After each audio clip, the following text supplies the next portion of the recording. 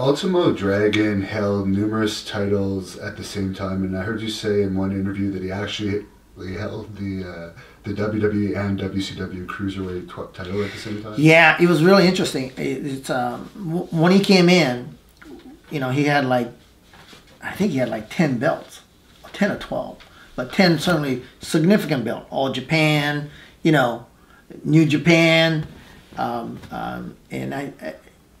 after capturing WCW belt, Cruiserweight belt, he was the only person, and your audience can tell me that I'm wrong, but I believe, and this is a fact, he's the only person to ever held WCW and WWE or WWF at the time, Cruiserweight belt at the same time.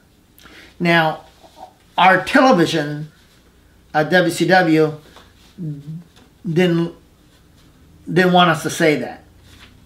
And matter of fact, they want to show those two belts together. So we kept it off the camera. But, you know, I don't think anybody ever done it. Certainly collected all those belts all at once. And you know, Ultimo Dragon is Yoshihiro Asai. And we got to be real close friends, and I still do a lot of event with him.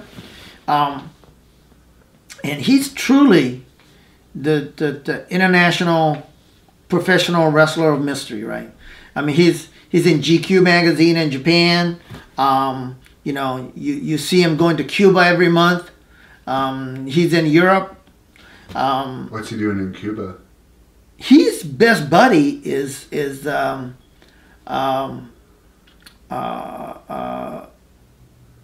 Fidel Castro's son.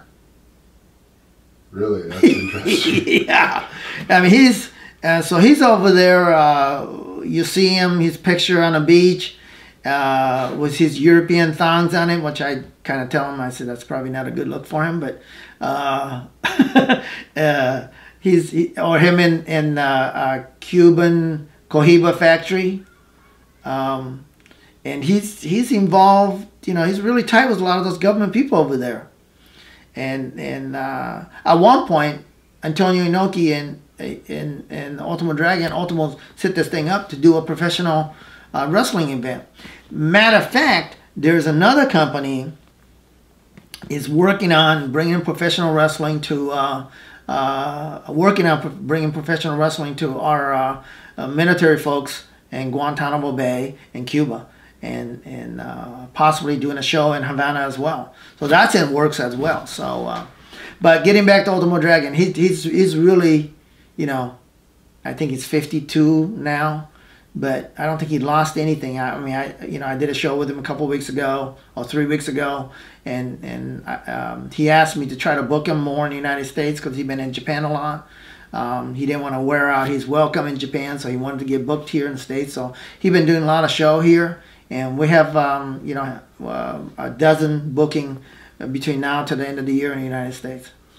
And I think you also still book Ernest Miller, who you're very well associated with. Yeah, Ernest and I, you know, we have that martial art history because he still fights. Believe it or not, he fought. Really? Yeah, he still fought. He fought last week in Miami.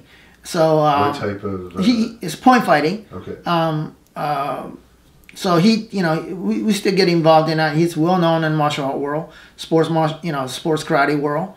I was in Atlanta at the Battle of Atlanta, and we were honored with, Eternal Martial Art Award